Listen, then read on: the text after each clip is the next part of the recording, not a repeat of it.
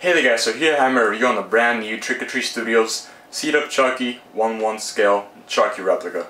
So I was gonna start the review with him inside the box, but I got too excited and I had to take him out, so I'm gonna start off the review with just the box. So the box, it's about the same size as the Good Guy Dolls box, except it's obviously a different style. It's not shiny and glossy, it's like a matte black, very nice and smooth. It has some scarring detailing. I don't know if you can see the light reflecting on it right here. Here it says time to raise some hell. As you can tell, the little window is cracked. It has some scarring around. Seed Up Chucky 1/1 scale. Collect the whole family, because as you know they're going to release Glenn and the Bride, Trick or Treat Studios. From the top it says Seed Up Chucky, time to raise some hell. Same thing on the side, and you get an image of Chucky. I believe this was a promotional image of him in the film. You get that on the bottom. On the back you get some really nice art. I really like this. So like all the lettering and the art is like gloss and shiny. You know, it says I'm Chucky, the killer doll, and I dig it. Okay, contains one killer doll. That's funny. So yeah, the back, I really dig this art. I love it. Looks really nice. And on the side you get the same thing. So, and the bottom, let's see what we got on the bottom. Oh, nothing. I didn't take a look at the bottom. So on the inside you do get some red background color with the doll taped in there. So let's take a look at the doll himself. Alright, so here we have the man of the hour, Chucky himself. As you can see, I have the Gremlins next to him, which is also Trick or Treat Studios. Maybe I might as well, since he's already there, so you guys can see the size comparison. Chucky's a little taller than the Gremlin. He is a tiny bit easier to stand up on his own. You still gotta get him in the right position than the Good Guy's doll. I believe he is a tiny bit heavier. Maybe, I'm not sure, maybe the head. So first I'm gonna show you guys from this angle, 360, and then I'm gonna go ahead and go like in close up, of his face and all the details. So, I mean, this guy, just seeing him inside the window of the box, I was like, wow.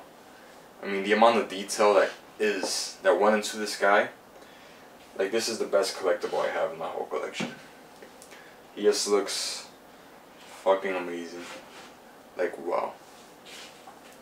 He has all the tears in his clothes, the scars, the hair. You could lift it up and you got like a big ass freaking hole back here, which I'll show you guys later closed up. And I love how the hair is actually sewn in, unlike the Good Guy doll, which I believe was a wig that was just glued onto the doll. I don't remember. I sold my Good Guy doll to be able to buy this one, because I will be making a sequel to my Chucky fan film, which has been doing great. If you guys want to watch it, go to the link in the description, which I do use the Trick or Treat Studios Good Guy doll in that film, and it's great. I really look forward to the day that they make like a regular like Chucky without the scars when he's like alive, like Child's Play 2, and maybe have like interchangeable arms where you have the knife and stuff. So that's pretty damn cool. So I'm gonna show you guys close-ups of his face and his body, so you guys can get all the details, all the weathering and the paint and all that. Alright, so here we have a close-up of Chucky. I was gonna put a Halloween poster in the background, but I figured, nah, fuck it. So I just left this Batman poster. So, I mean, the detailing on him is just fucking amazing. I mean, I'm trying to like do this freaking, let me try to zoom in. Let me show you, just the focus. I mean, look at that. Just like the fucking gloss in his eyes, the scars. Let me put the white light on instead of the purple one I have on now. See if that were, oh, that helps a lot. So, I mean, look at that. That's just like fucking amazing. It looks very, very screen accurate, and the staples, I believe they're actually metal, so that's like, they actually fucking stapled that shit into the side of his head. So that is, wow. Yeah, you do gotta be careful, cause like some of the hairs get loose, like, sometimes you got like a little hairs popping out. And you pull this to the front. All the other staples are like molded on there. It's only the ones that hold the hair that are actually like metal staples. All the other ones, like these right here and stuff, are just plastic staples. So yeah, so like I said, what I love is that the hair is actually like stitched in there rather than just like a wig, which is great. It really does help, like with styling the hair and stuff like that. And on this side, if you put his hair up, you pretty much, he has like a huge ass bald spot, which is pretty much on this side, like his hair in the film, it just like falls to the side to cover up like this big bald spot. And this is like 3D, and you could actually like the skin is raised, and this is like his skull, and it's like fucking dope. And you got some more metal staples. Sometimes I point at the wrong area because like I'm looking at the screen right now and it's inverted, so it's like the opposite side. And then you pull his hair over here, you got some more like deep freaking cracks and stuff like that. So like I don't want to try it, but I'm guessing be careful you don't pull on any of the hairs that are like stapled into his head, because they may fall off. I'm assuming they may fall off. So he just looks fucking, and the hairs in his freaking eyebrow are just like, that's really cool. And yeah, they just did a great job with him. Let me show you guys like the bottom of his neck right there. Yeah, like I mean, if you sleep next to this shit, I don't know if you'd be able to sleep right. So let me show you guys his side. Hold on, let me like try to get him to stand up, because now I gotta get behind the camera to like do a up and down. Let me just try to get him in a pose where he can stand on his own. Hopefully I can get him in one. I think that's it. Hopefully he doesn't fall. If he does, hopefully he doesn't break or get scratched or anything. So they have like the foam is actually like the foam of the doll, like that's under it. They actually sculpted some and painted some scars and wounds on there. The pins are actually real pins, I believe. I think, in my opinion, I'm not gonna try to open it, but I think, in my opinion, this should have probably glued the tip of the pin, you know, in case. I know no kid would buy something like this. Is like a collector's item, but just in case, you know, maybe you have a kid and your kid's into horror too, and they play with a doll and maybe swallow a pin or some shit, or accidentally pinch themselves. The hands, he has just some scars there. He has some pretty big hands compared to the good guy doll.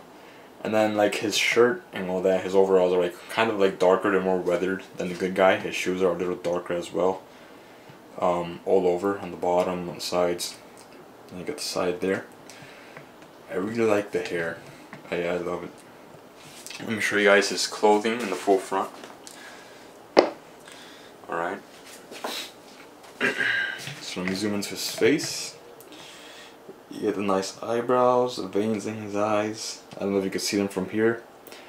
I was gonna use my zoom lens on this review, but I decided not to, so I can't really like zoom into his eyes right now. So you got the nice scarring there. Stop right there. So this is being held together by a pin. As you can see, he does not have any scarring here on the foam.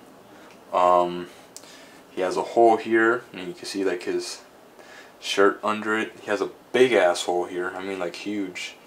You can pretty much see like his whole leg there with another pin. Let me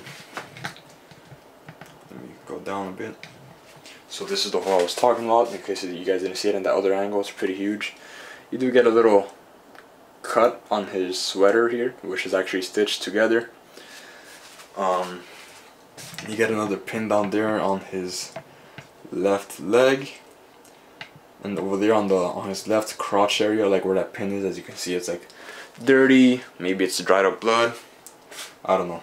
Because remember, this version of Chucky is not like the one from Bride of Chucky, where he's like all actually dirty and stuff. This is like, in the film, this is a prop they made for a movie of Chucky they were making within the movie.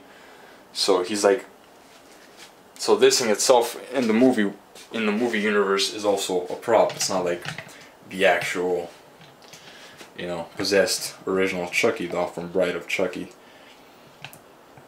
You got the scars there, the hair. Very nice.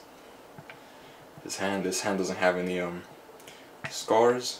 On this wrist, let me show you guys. Just like in the film, he does have Made in Japan right there, just like in the movie. It would have been nice if his fingers would have been posable. You know, like whether you want to display him with a knife in his hands, or maybe just display him flicking someone off. Like, you know, he's flicking his fucking middle finger at someone. I don't know why I'm cursing so much in this review, sorry guys, but I mean, I guess it does go with the character I'm reviewing. Potty Mouth Charles Lee Ray. So on the back, it's not that jacked up. It's pretty normal. Yeah, I did notice one thing. I'm not sure if I'm right. I think I might be right. I'm not 100% sure, but I believe. I mean, I'm probably wrong given how accurate this is, but I believe in the movie his hair was maybe a little bit longer in the back. He kind of had like a mullet type of thing going on. Cause like it's longer here, but like it's not the same. You know, like here's shorter than this side. But I remember it being like a tiny bit longer in the film. But that's not a big deal. It still looks long. It still looks pretty accurate. And like I said, given that this is already, I'm sure this costs a lot of money to make, and this is very accurate in itself, I doubt that they would miss out on like on a simple detail like that. So, you know, and like it's just freaking great. I mean, look at this guy. I'll show you guys right there. It's just wow. Like, it's funny because I used to be terrified of Chucky growing up. He was like the only thing I was ever afraid of. Like, I would see this dude like on a movie box or like a poster or something, and I would like run the other way. Like, I was terrified of this guy. And here I am, like, reviewing the ugliest, scariest version of himself we have seen in the films.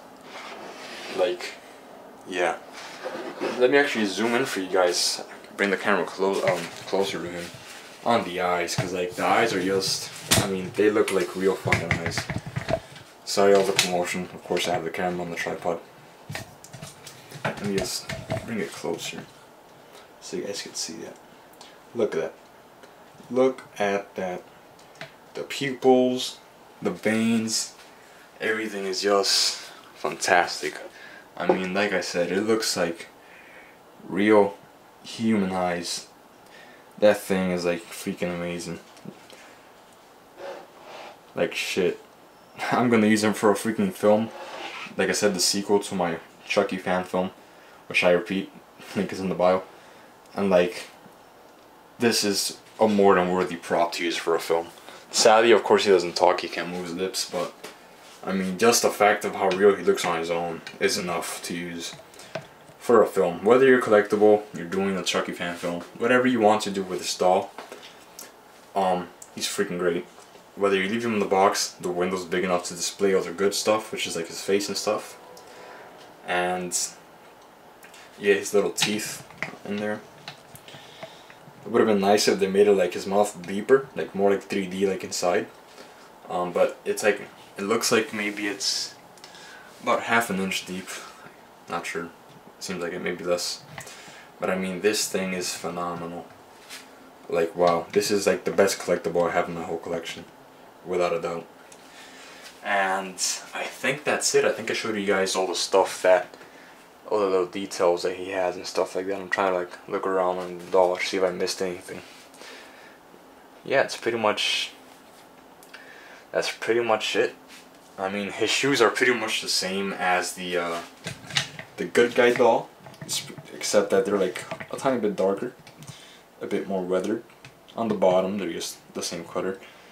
And yeah, like, well, if you got the money for this dude, I recommend getting him. Whether you're a Chucky fan or just like a horror fan in general. I'm just a Chucky fan, you know, and a Halloween fan, so like I got in my fair share of Trick or Treat Studio products, you know, Halloween and the Gremlin, as you guys saw. I love Gremlins. And like, this guy is just, they killed it with this guy. I mean, yeah. So thank you guys for watching this review. I hope you guys enjoyed it. Please hit the like and subscribe button.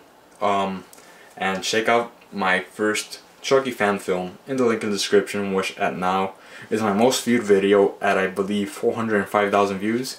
That's helping get to, hey, 1 million. And go watch the second part, which is where this guy would be featured in. I'll probably be posting it sometime around mid-October. possibly the 3rd week of October. So stay tuned, have a look at on my channel, turn your notifications on so you guys could see how this guy looks on film, you know, rather than just a review with a freaking light in his face. Like, I mean, I'm pretty sure this guy will look fucking dope, like, you know, like with all the movie magic and all that. So like I said, thank you guys for watching, and I hope you guys like this video.